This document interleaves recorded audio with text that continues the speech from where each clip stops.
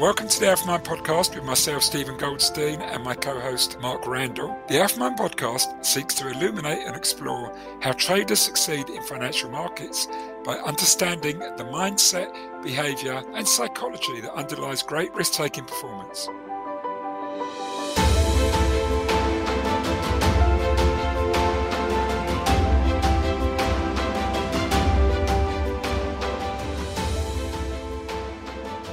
To this week's episode of the Alpha podcast. Our guest today is one of the world's leading technical analysts, Bieber. Robin has worked in the oil trading industry for almost 40 years, having been a trader, broker and analyst since the early 1980s. In this chat today, we go well beyond a basic discussion on analysis and the basics of technical analysis, as well as other forms of analysis in general, and explore how to use and apply price action analysis in ways which can add real value to how traders and investors work. This is a great conversation which builds as it unfolds. We did not aim to have a discussion about beyond technical analysis, but that is effectively what it became as it built. We are sure you will benefit from listening to Robin's wisdom and the thoughts this triggered for Mark and myself. Before we start, a quick word about the AlphaMind podcast sponsor, the Society of Technical Analysts, the STA. The STA are one of the world's leading professional bodies serving the technical analysis and trading communities. We are delighted to announce that as a result of our partnership with the STA, listeners to the AlphaMind podcast can now receive a £100 or local currency equivalent discount on the cost of their world-beating home study course and the home study course and diploma package, which offers diplomas accredited by CISI, the Chartered Institute for Securities and Investments, which is a global professional body for those who work in the financial and investment profession. The study course is an online replication of the full STA diploma program, which is delivered annually at the London School of Economics. The modules are produced by some of the leading figures from the world of finance and cover a wide range of topics. Now, just to give you a sense of some of the areas covered, it includes the foundational aspects of technical analysis, comparing and contrasting technical analysis to fundamental quantitative analysis, and it also explores the basics of support and resistance, chart patterns, trend lines, Fibonacci targets, and time frame analysis. Now that's the sort of thing which you get perhaps on some of the other courses out there, but that is literally just the first of many modules which completes the program. It also looks at a wide range of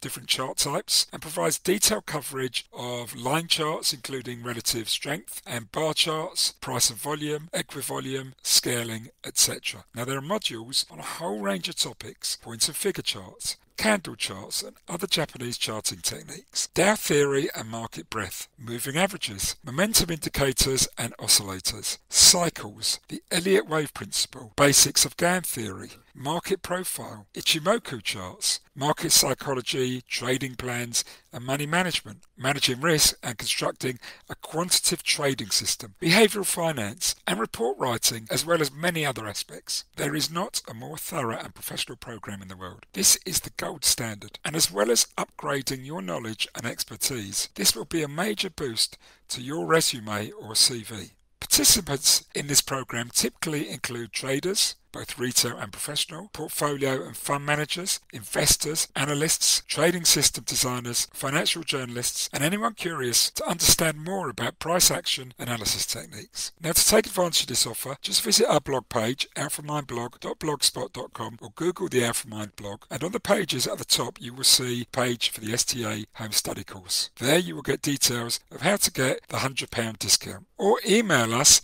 info@alpharcubed.com. That is info at the word alpha, the letter R, and the word cubed.com. Whilst you are there on our blog, you may also want to check out the AlphaMind Trader Performance Coaching Program. The Trader Performance Coaching Program helps people learn about, understand, and develop their risk capability. The program is based on work we have been delivering to elite traders inside some of the world's leading trading and investment firms over the past decade. The coaching helps people facilitate greater self-awareness that enables them to see themselves from afar in ways they have never experienced before. This raised self-awareness helps people to understand at a deeper level how they can improve and then support themselves to make positive mindset shifts and changes which can help them bridge the gap between potential to succeed and actual success itself. Again, if you're keen to know more about this, go to the Trader Performance Coaching Program page on the blog or email us info@alpharcube.com. Now on with the podcast. Well, welcome to this week's Alpha Mind podcast, and we're delighted to have Rb Bieber with us. Robin was a director of PVM Oil Associates and managing director of PVM Oil Futures before leaving in May 2017.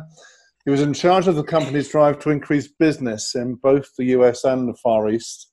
He joined the group in 1993 and built its successful futures execution business from there. He also authored, I think more importantly for some of the conversation we're going to have today, the daily PVM technical analysis report and played an active role in PVM's OTC crude broking team, which has been at the forefront of its market since 1980.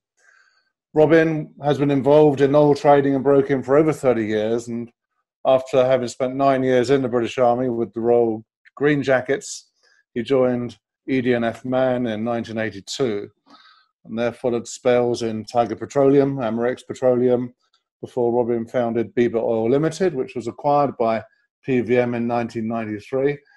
And Robin now runs Rb Oil Ltd, a consultancy company. So really excited to have Robin with us today. I know we're going to talk about lots of different things, but Robin, just update us on where you currently are. Well, you pretty much covered the history, and the current affairs is that I run Rb Oil, which is a technical analysis consultancy company, and I have a number of oil participants who pay for my services, pay for my report and my videos that I send out on a daily basis. I do a few other things as well, but my absolute passion is technical analysis and how important it is to the market, or at least to the market participants. And I think it's an area that is going from strength to strength, particularly as markets become disintermediated. And this is a feature that we've seen for the last 20 years, although in fairness, in oil, it's not disintermediated at all.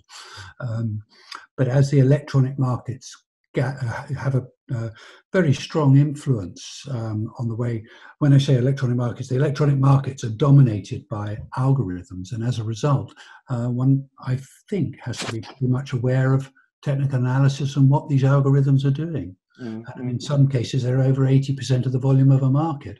And with that in mind, it's probably worth understanding what they're trying to do. Indeed. And do you sense in the real world out there that technical analysis has rather become the distant cousin within the research departments, and sometimes is not as well supported as it should be? I think you're flattering technical analysis. I don't think it even makes it through the genealogical front door. I mean, to be honest, I don't think technical analysis is highly regarded in the research community, and I think that's misplaced. I mean, we all know Warren Buffett has said, and I believe him absolutely, that he doesn't have any time for technical analysis. But his form of investing, which is 20, 30, 40 years and control the company, it doesn't really matter what the share price does in the next week or two or three. I mean, he's interested in acquiring the company or a large chunk of it. Whereas an awful lot of other people are trading with much less of a huge time frame. And if you're trading for 1, 2, 3 months, technical analysis can make a huge amount of difference. And I think it's very dangerous to think that it's irrelevant simply because someone as esteemed and as high profile as Warren Buffett says it. It's irrelevant to him because he's trying to acquire a company, and it doesn't matter whether it goes down 2 or 3%. He's there for 40 years anyway. You're trying to hedge a cargo of crude oil, and there's 20 cents in the profit, and you get the hedge wrong. That's your profit gone. Different kettle of fish. It's interesting because, I'm hearing you talk about Warren Buffett, and you're right. I think, when I started in the game, getting on for 30, 5 years ago, technical analysis was considered a little bit of, I'm not sure you call it a dark art, but something that people outside the mainstream did. And I think it's become a lot more mainstream, but there still has this kind of, there's an intellectual snobbery towards it. And you're right, especially with investors. And I think you're right. I think investing is a different game. But when you look at the most successful trader of the past 3 decades, it's unquestionably Jim Simons. And Jim Simons' models are based off the same principles of technical analysis. You know, if you heard Greg Zuckerman talk about him, and Greg Zuckerman wrote the book about Jim Simons towards the the end of last year, and he was on our podcast in January. It was basically taking the formula and the basics of technical analysis and quantifying them and applying them to a model. And he realised that's where the money is going to be made. You've raised a fascinating point, and that's an amazing book. Anyone who actually is thinking about getting into the markets and using technical analysis should frankly read it. There's not much of a better advert. I can't remember exactly what his average return per annum was since the early 1980s, but I think it was north of 40%. I mean, it was exceptional per annum. Yeah, I think it was 40+% after costs, and their costs and their fees are enormous. So I think pre-costs is possibly north of 60% on an enormous amount of money, not on a small amount of money. I mean, you're absolutely right. It was a huge sum of money, and their costs were the same costs that they started off in the early 1980s at 3 and 30. 3% management, 30% performance. No other fund, as far as I am aware, is even close to that in terms of costs, and they've maintained those costs. Yeah. But the point you raised about Jim Simons and putting together a team of ex-mathematics and physics PhDs and creating an algorithm that worked in the markets is a fascinating story, and it is based on technical analysis. And with that in mind, I am surprised still that, and you made this point a few minutes ago, that that the technical analysts are not even the poor cousins of the research arena. They literally don't eat at the same table of the esteemed fundamental analysis, but fascinatingly, the FD did an analysis recently in the last 5 years and discovered that less than 95% of all researchers even read. Well, that I find very interesting. And I'm talking about fundamental research, not technical. Maybe it's the same with technical, I don't know. It's interesting because when I was introduced to it in the late 80s, I was kind of, I don't get this, drawing funny lines in those days it was on a chart which was then glued onto a wall. There was something which appealed to me about it. There was something I couldn't quite put my finger on, but I didn't get it. And then I moved into trading a little bit more in the 90s, and someone explained to me that the reason why it works is all to do with psychology. It's to do with the balance of buyers and sellers, and what their minds are thinking about. And that people will follow the herd and be too bullish at the top and too bearish at the bottom. And technical analysis basically caught that within patterns of behavior, which was reflected in prices and how prices behaved. And then it seemed to make more and more sense. And then I saw this dramatically in 1994 when I was on the rate and bond trading team at a Swiss investment bank in London. And everyone was bullish bonds, as we would say at the time, bullish to the yin-yangs of bonds.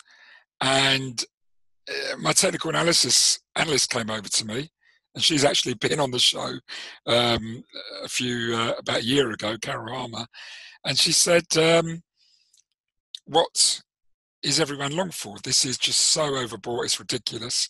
It's setting itself up for the most dramatic decline that I can recall. And she picked the top and the bottom of it was a 6-month bear market in bonds that absolutely destroyed an awful lot of people in the market. She almost called it to the point on the chart and to the day. And it was incredible. And I was the only one who actually listened to her. But even then, the other traders, what happened bizarrely, and we probably all heard this, was they started blaming the technical analysts for all their money, for all their losses. Well, over to you, Robin. Well, it's one of my favourite sayings that markets look fantastic when they're making new highs and testing resistance.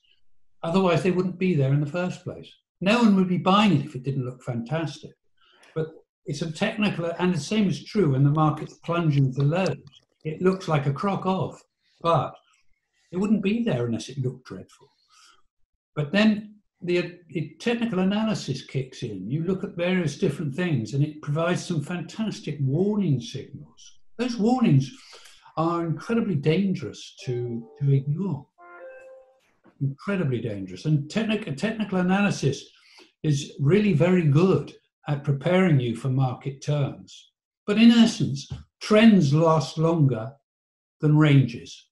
A market is usually in an uptrend or a downtrend for 80% of its life.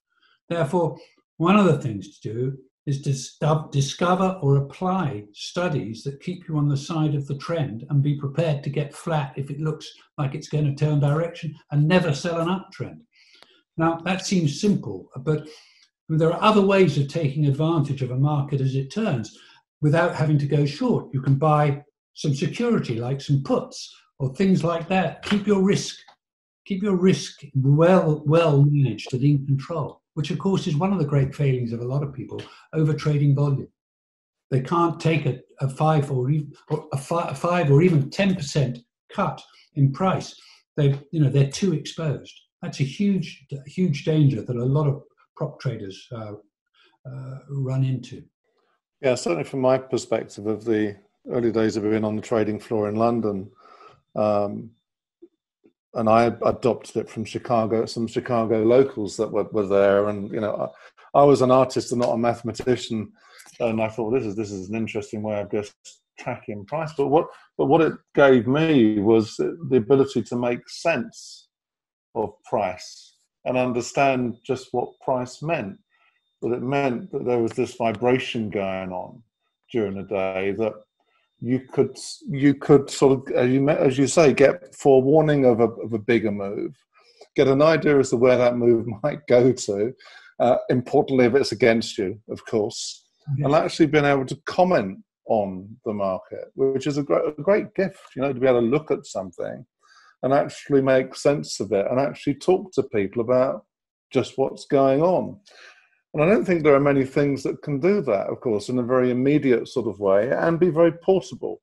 So you can take this skill and you look at the bond market, but you can take it to oil, you can take it to equities, and you can have an opinion. And certainly from a sales perspective, that's important. From a hedge fund perspective, from a trader perspective, to have that flexibility is vital. You don't necessarily have to read the research, because you can see it. If you've got a sense as to what you're reading, you can see what's being analysed and get a sense as to where, that analyst is, from just where the lines are. So, for anyone that's not doing it, for God's sake, find a base, get to do it, because it will transform the way you, in the modern form of reading the tape, of having your pulse, having your finger on the pulse of the market. Yes, I think the way I would describe it is that now that we're in the 2020s, it would be like going on a car journey without a sat-nav. Technical analysis is a real guide. It's a real help on the assumption that you're not investing in an instrument that you don't expect any return from for 25 years, or you don't expect to even look at again for 25 years, where of course it doesn't really matter, the ebb and flow of the market. But for most of us mere mortals, a 5% move in an underlying commodity or whatever it happens to be is a pretty big move, and technical analysis provides the guidance. I'm not what I'd call an active investor, but I have a flyer in the stock market from time to time, and I have to analyze every morning the oil market. And my job would be impossible without technical analysis. Absolutely impossible. And keep it simple, no? absolutely essential. On my, you're so right. On my computer analysis machine, there are 120 studies. It's a very good machine. I use 3 of them. In fact, I'm even thinking of designing my own one to just have 3 of them so traders don't get sidetracked going up technical cul-de-sacs, of which there are many. Now, for some people, a load of studies work very well, but I recall very, very clearly a friend of mine taking up technical analysis. He'd read all the right books, blah, blah, blah, blah, and he got a stack of 16 screens stuck in his flat in London, and each of those screens was quartered, so there were 4 screens per 16 screens. I mean, I've lost the maths on this, but it's off the Richter scale. And when I went to see him, I couldn't understand how he made a decision because he was looking at too much. Needless to say, those screens got packed up and sent back to the deliverer 4 months later, and he'd lost all his money because he got too much information. Can I ask you, because a lot of people are listening to this podcast, there's a lot of new traders and obviously I think new traders could be people who've been doing it quite a few years because it takes so many years to learn this. I think it's fair to say we're always learning when you do this job. But what would be as someone who's been in the market so many years, what would be your advice, your 3 key pieces of advice to people using technical analysis in their trading? Well, by definition, your question assumes, probably correctly, that the people using technical analysis are already in trading roles in companies and not sitting at home and trying to doing it as a small prop trader. So I will adjust my oratory to the audience of the former. In other words, they're in banks, they're in trading companies, etc. Well, the first thing that I would do would be to buy J.J. Murphy, Technical Analysis of either the Financial or the Futures Market, I'm not sure what the latest edition is called, as a reference book. I would then find, either within my company or outside my company, a technical analyst, who was good, who had at least an 80% track record of getting it right. Incidentally, finding someone who gets it wrong 80% of the time is just as good, but they tend to have a short lifespan. And then I would look at charts, and I would really make a friend of or get in touch with someone who really knows what they're talking about, who's external to the company. Because internal to the company, it can be a little bit incestuous. Whereas people who make a living out of technical analysis by being objective, not wedded to a position, and can actually say, well, have you looked at this and have you looked at that, can be worth their weight in gold. Form your own opinions. I mean, I must say it didn't take me a long time to form my opinions on why the markets move the way they do, because there's a certain amount of artistry involved in here and not a regimented discipline. The regimented discipline is the discipline of trading. The art form is choosing those technical instruments, if you like, studies that influence the market most. And as I say, I only look at 3. And my advice to any young trader would be look at short-term moving averages, look at stochastics, and look at Fibonacci correction points. You don't need anything else. Right, okay. Anything else in my book is right. I don't look at anything else. Okay. And do you look at patterns? Are you a pattern technical analyst or are you a trend technical analyst? I don't look at patterns, although I know what most patterns mean, head and shoulders, flags, pennants, blah, blah, blah. I use short-term moving averages to keep me on the side of the trend. I use correction points to give me targets, and I use stochastics to be my rev counter, tell me when it's getting overcooked. Stochastics are fantastic studies. They tell you when a market's really beginning to get overcooked, but they can be misleading. So everything has to be harmonious. It's no good saying, oh, well, the moving averages are telling me the market's going up, but the stochastics are showing bearish divergence. And actually, the Fibonacci boys are saying that it should dip. That's not great. That's a lack of harmony. You need everything pointing in the same direction. And that's pretty much the case for eight months of every year, if not 9. Okay, and what about for, you talked about a trader in an investment bank. What about for somebody who's doing it for themselves from home? what would be, I mean, it's a different game, first of all, we know that. And obviously there's people at different levels of experience. There's many who are still at boot camp level. There's some who I think have made it to base camp level where the possibility of them starting to make money from this is a very real possibility, but they've got to still make that happen. And then there's the guys who have been doing it many years who have kind of got past base camp and are ascending the mountain and doing well. And there's not many of them, to be honest. They're quite rare, and the air's rarefied up there. But to those different groups, or talking to the traders from home, and I'm aware also they are sold, and this is what I believe, they are sold a lot of bad technical analysis. They're sold analysis packages and advice from people that I find that have barely been doing it, who think they can draw a few lines on the charts, and then they're very good at marketing. Bless them, they're great marketers, and they actually end up making a lot of money out of marketing their service. But I look at some of their output and I wince. And of course, the young traders aren't particularly aware of this. So what would some of your advice be? First of all, let's go in reverse. Let's take the rarefied group. They need no advice from me or anyone else. They're rarefied because they're very good at what they do and they've worked out what it takes. The middle group, which is just getting going, who are, let's say, they've been around for a bit, they probably don't need that much advice. The fact that they've lasted for over a year or two is probably indicative that they're finding their feet.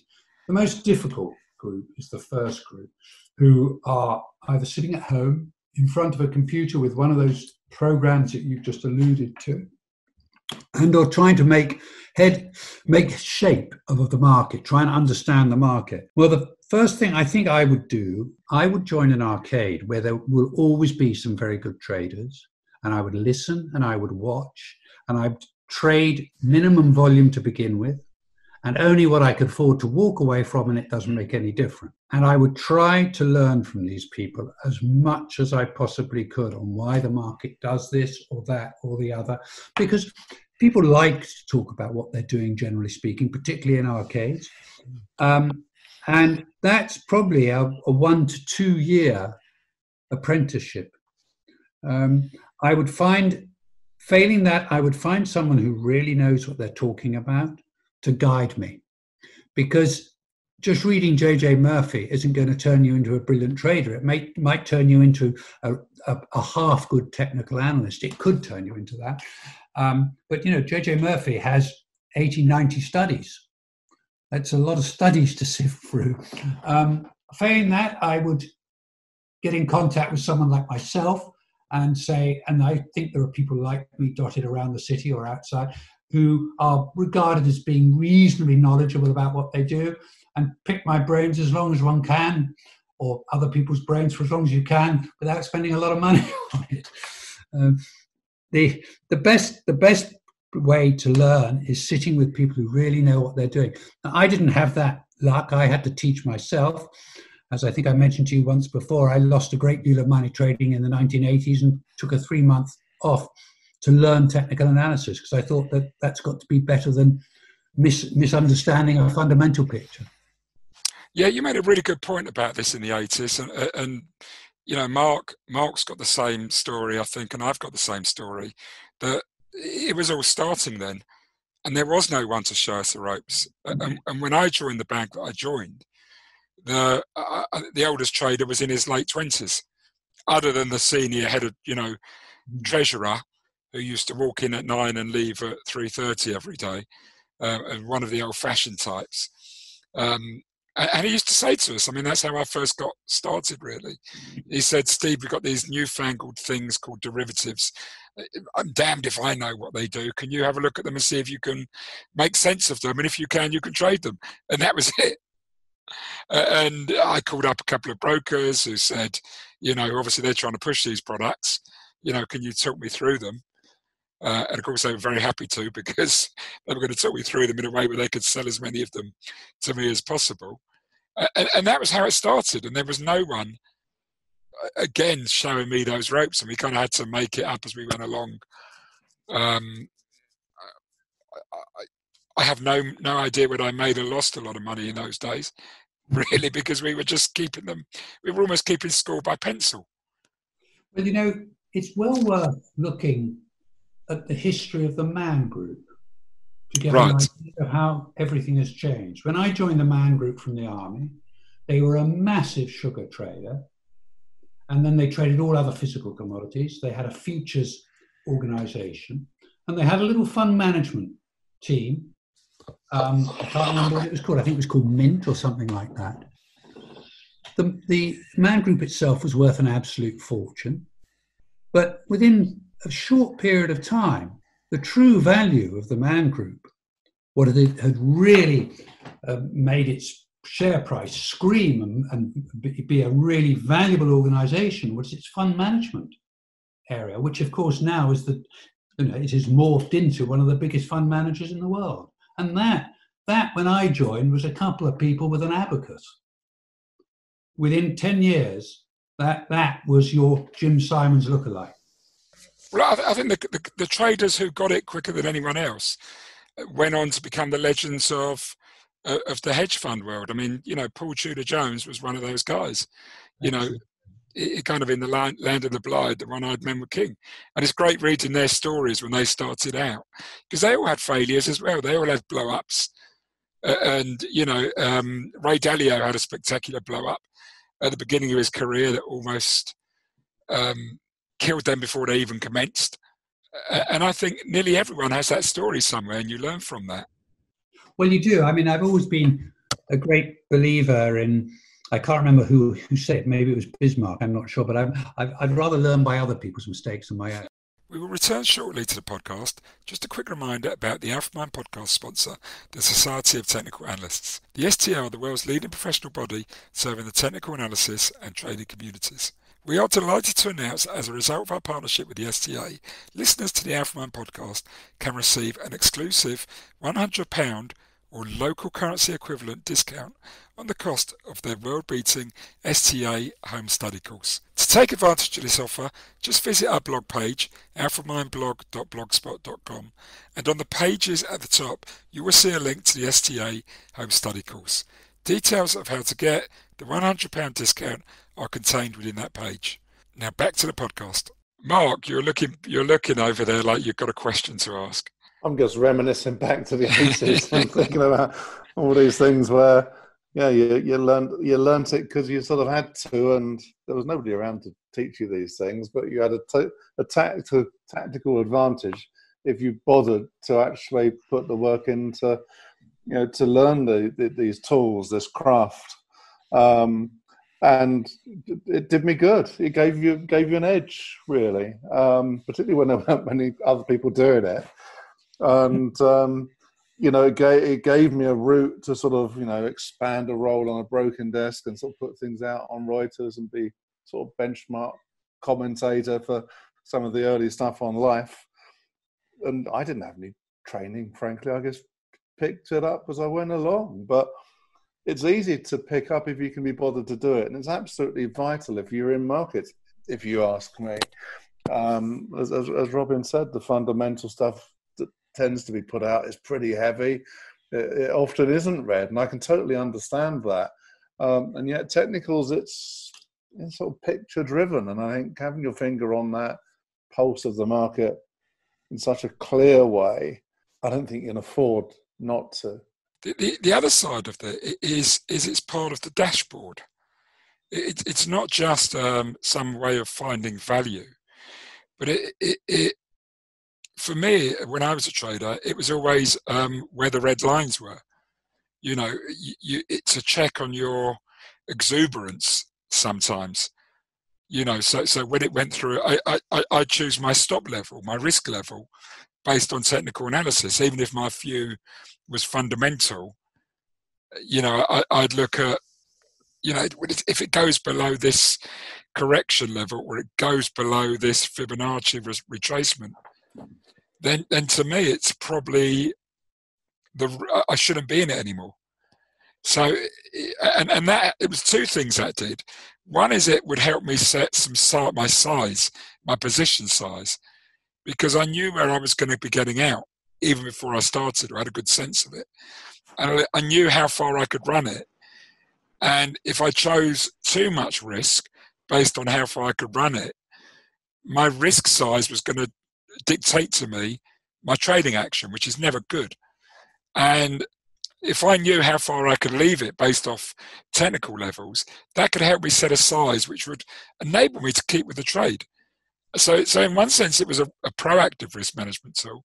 And in the other way, it was a defensive risk management tool. And I think a lot of people forget that side of it as well.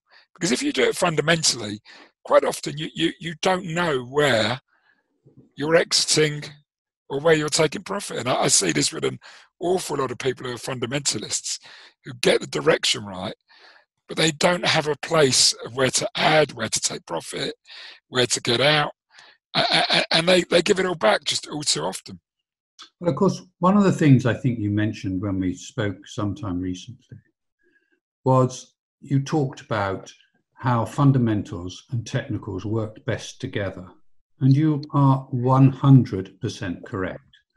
Now, I am not exposed to much fundamental analysis any longer. And when I was, I didn't read much of it, to be honest, because I didn't find it overly useful. But when the fundamentals are kicking in, and you read, Reuters or Bloomberg, and you see bullish stories, and then you look at the charts, and let's just say the charts confirm the bullish stories, then you've got fundamentals and technicals on general information available to everyone, pointing in the same direction. When they don't point in the same direction, then you've got a bit of a problem because there's a lack of harmony. And harmony is critically important to maintaining a position. For example, if we take 2009, I think it was 2008, when oil went to $147.50, there was some significant lacks of harmony in the market. We were told by Hank Poulsen that the price was so high because of demand. Yet the market was in contango. The front end of the Brent and WTI curve were trading at a discount, which almost never happens if there's demand. If there's demand, the front goes stronger than the back. And there were a lot of other reasons for feeling that move to 147.50 was going to end in tears, and it did. And actually, it was technical analysis, long-term technical analysis, that predicted the highs to within about 30 cents on a 10-year chart. In other words, looking at a monthly chart that went back 10 years, you could see how the market was performing. And that's why up at around 147.50, the market looked really overcooked and that it would tumble. Technical analysis comes in many shapes, sizes and forms. Weekly and monthly charts can be immensely valuable. Not many people look at them.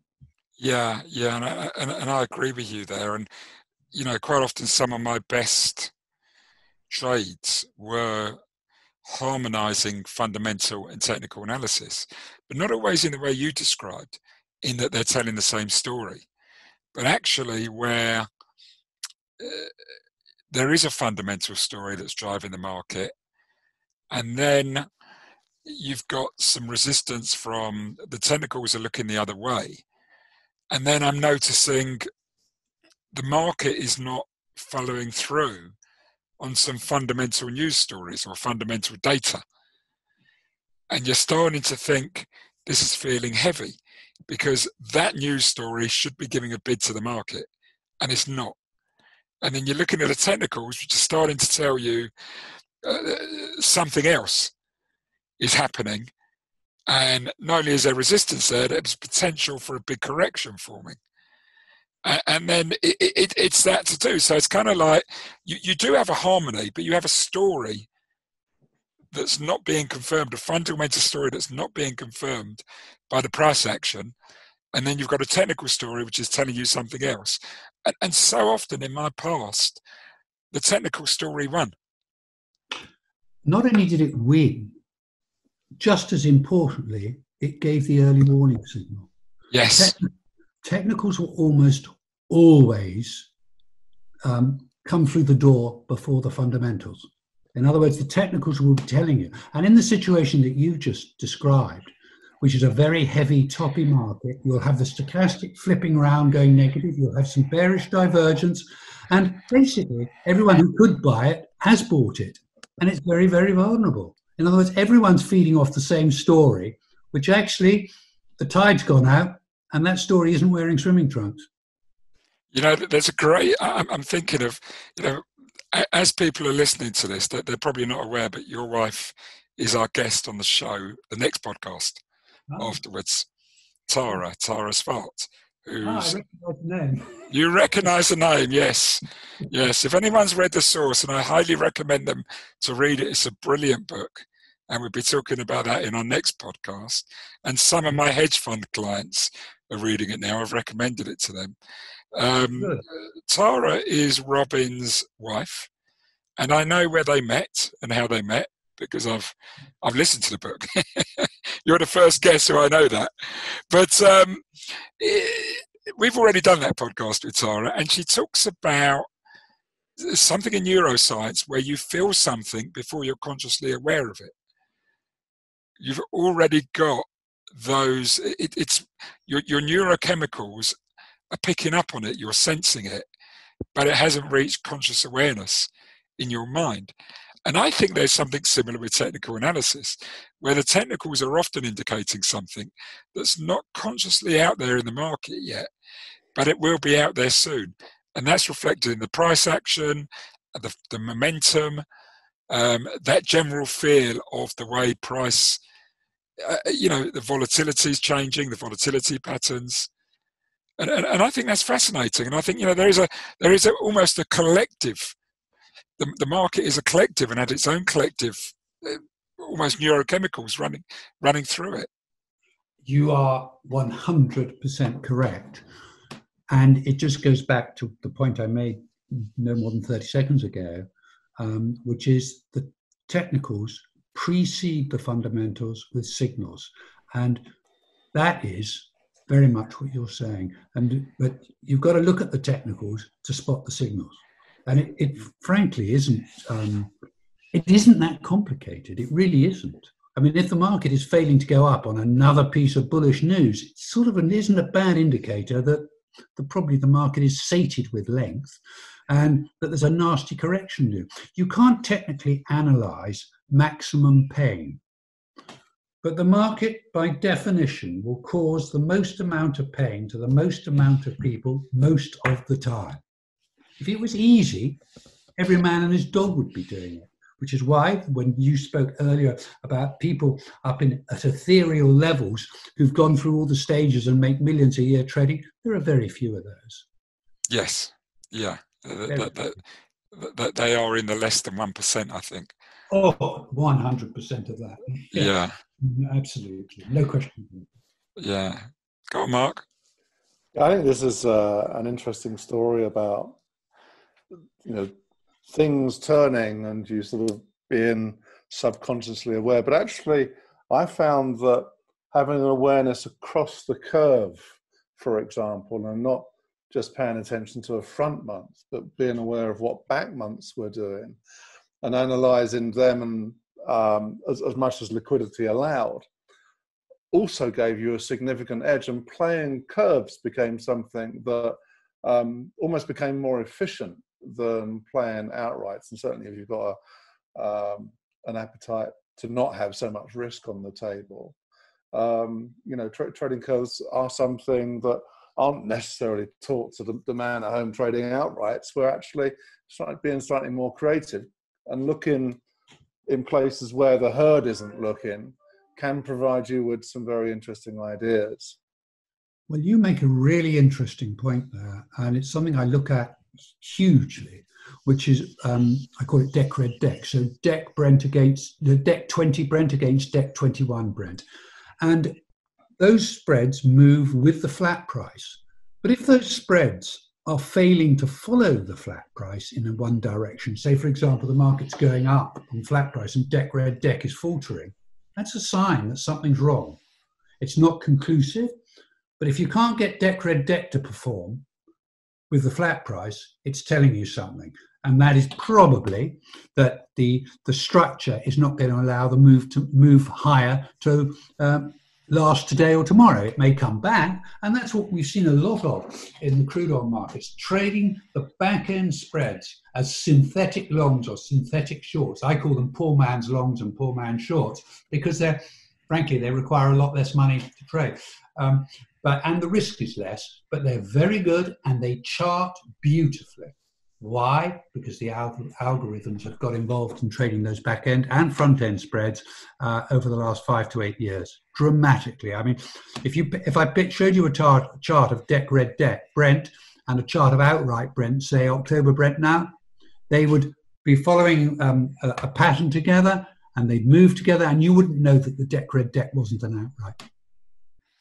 Right. I mean, it's really interesting because something occurred to me as you were talking there, Mark, about what you said and what we were talking about just before that with early signals. As a broker, I mean, I was a trader, so I was kind of an end user. As a broker, you used to see the order flow. And sometimes were there times where you saw the order flow that was telling you something and the technical analysis was telling you something, but it wasn't visible to me as a trader in the market yet. You got a sense that there was something building, that some folk were looking at the correct way of looking at a market. And I say that because I've seen so many traders that I'd call professional, that when you go up to their Bloomberg and see what they've drawn on a chart, you have a fit. And when they get to talk about what they think they're seeing, you have an even bigger fit. And you start to understand that the majority of people haven't bothered to create a base of understanding about how to analyze the market appropriately. And are getting dragged off in all sorts of different directions that basically lead to them losing money. But those that were smart, I mean, I think from your question, you did get a sense that they were ahead of the game, and that they were ahead of the flow that was yet to come. You know, so there was clearly an advantage by, you know, spending time analysing appropriately, and I think, as Robin has said, keeping things relatively simple. One of the greatest crude traders I ever knew just had a daily bar chart. That was it. He didn't even bother with any RSIs or stochastics. He just had a basic bar chart, and he probably traded more crude than anybody and got it more right often than most. So there is this philosophy of learning how to do it and learning how to do it correctly, which I think is quite rare, rarer than you think in the professional end of the world, and learning to apply it broadly. You know, the sense of trading the curve. It's not just where where spot is or where the front month is. Just be slightly wiser and start looking over there, because the opportunities, even though they may be slightly more difficult to get to, the opportunity tends to be at the edges rather than where everyone is. And what I'm hearing from you and from Robin there is that there is a lot of information that comes out from the market, and the market is talking to you, and it's talking to you in a language called technical analysis. But if you don't understand that language and you can't pick up on it and you can't read it properly, you're missing out an awful lot of information that is really crucial to your chances of success. There's another way of looking at it, and I agree with what you both said. A futures market, the high, low, and close of every day, is the culmination of worldwide interest and activity. The close is the close, the high is the high. There's no fudge factor like, shall we say, some form of esoteric fundamental analysis. This is very much in your face. You've got a high, you've got a low, you've got a close, and you've got that every day. And that information is actually invaluable in the right hands.